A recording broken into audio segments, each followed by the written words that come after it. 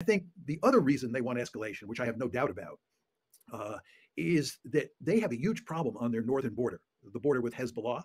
Uh, Most accounts say that there are about 200,000 Israelis who have been displaced from their homes, either in northern Israel or in southern Israel. And of course, it's the Gaza conflict in southern Israel that explains what's going on there. So let's say there are 100,000 people. Okay, so if pushing out Arabs from the West Bank and Gaza is in the best interest of Jewish Israelis, why would they not support that?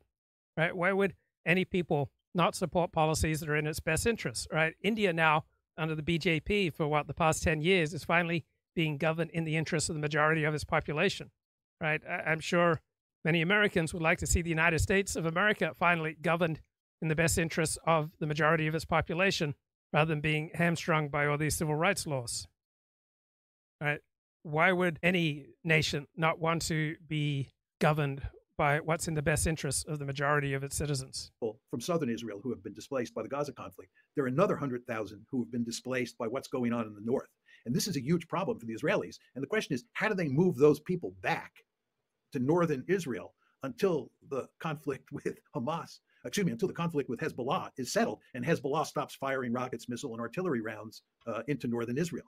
Well, as long as the war in Gaza goes on, I believe Hezbollah will continue to target northern Israel, again, because of what's going on in Gaza.